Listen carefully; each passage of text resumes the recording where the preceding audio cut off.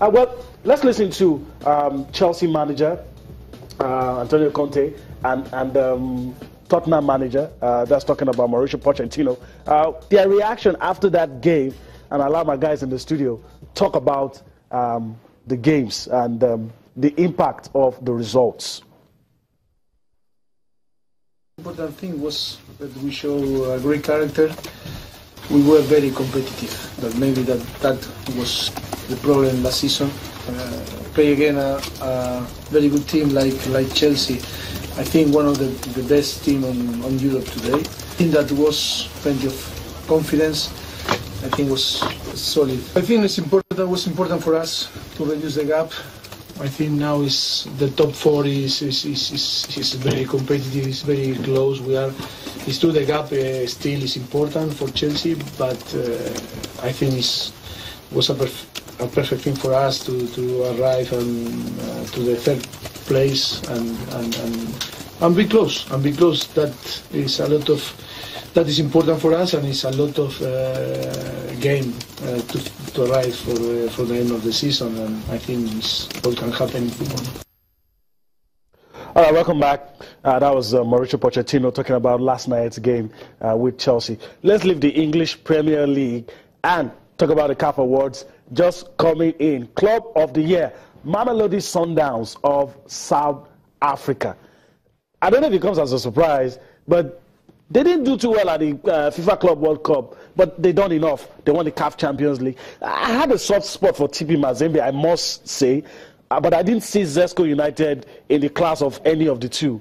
But Mamelodi, Femi, you were talking about how much love you have for Mamelodi Sundowns. Yes, they call them the Brazilians. Yes. And you need not ask why. The way they are dressed, they're very flamboyant, very gallant side, and they play exciting football. I think one of the best brands, to come out of Africa. Honestly, you don't expect them to do that much, at the FIFA World Club, really. Because when you look at the level at which these clubs play, it's a lot different. And there's a golfing class. Yes, total golfing class, which we need to now look at how to break in. But these guys have done themselves well. Although they came in through the back door at some point in the Champions League, but guess what? They earned it in the end. So we must give them credit for that. Going away, getting the results, finishing it up at home. So they've done well for themselves. I think they deserve this. This is totally just like the way the Falcons deserve the national team. For me, I don't think there is actually that real golfing class when you're talking about the World Club Championship. For me, apart from the European team and the South American ones, and even the South American teams are actually really poor these days. Okay, for me. So you were disappointed with Sundowns? I was really disappointed. I expected them to at least. But it doesn't change the fact that Africa's best. No. They're Africa's best. They did well winning the CAF Champions League. So but I expected a lot more from them at the World Club Championship. I was thinking maybe at least they would get to the semi-finals. Semi-finals. Okay. All right. We'll keep filling you in with the winners as they come. The prestigious CAF Awards going down in Abuja. Let's be fast now and talk about the FA Cup. Usually in January, the FA Cup starts, and a lot of teams will be in action this weekend. Everything starts tomorrow. West Ham taking on Manchester City. But let's see if we can bring to you some of the fixtures, selected ones. That is, a lot of teams in action. Arsenal will be taking on, Preston North End. Manchester United, Reading, Tottenham, Hotspur, Aston Villa. I think that will be one to watch out for as well. Yes, myself, Aston Villa is no longer the powerhouse that they used to be. But I think Chelsea has have a small team in Petersburg, to play. So we hear the tickets are sold out now.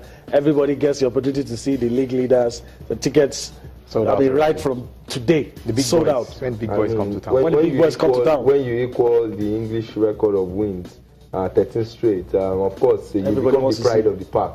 And everyone wants to see. But must give credit to Chelsea. I think they play fantastic football. Yeah. Having started in a rough patch, they managed to get themselves together, and they've been playing brilliantly all through all departments. Very little to fault, but Tottenham, of course, showed them that you can only be consistent for that long. Yeah. You would always be broken. A quick one, I guess Tottenham just wanted it more. Well, I feel it was a tactical game from my own point of view, because Chelsea played 3-4-3, and the Tottenham manager, I've seen him play 3-4-3 this season before. He played it against Arsenal when they came to the Emirates, and they actually shut down Arsenal that day. Arsenal didn't play anything. So as soon as I saw him, coming out with the same 3-4-3 yesterday, and I saw Dembele and Wanyama, I knew Chelsea were actually in for a rough time. They played them off the park. They were tough with them. They were rough as well, and they didn't give Costa, the opportunity to bully them.